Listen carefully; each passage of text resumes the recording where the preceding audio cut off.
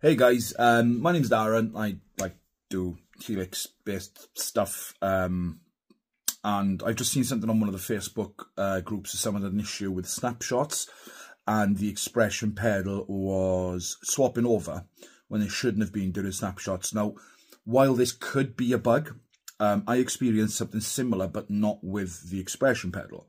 So here's what I found that worked for it, and I also went back to my Helix workflow with this as well. I'm going to flip the camera around. Okay, so here I've got 5 snapshots. Okay, and when I do that, you can see all 5 snapshots and everything they do. Those 2 are on for lead, and then I can just adjust as I want to go along.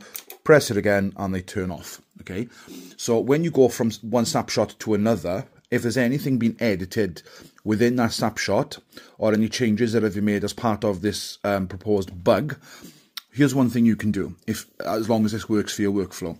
My snapshot icon there is red, right? And it's because of this here. Discard edits. Now, if I turn that off, it turns everything white. If I turn it red for discard edits, what that will do is when you've saved your snapshot, once you have pressed a button, or in your case, the expression pedal may well have changed, it'll revert back to the original saved setting. So try that and let me know how you go.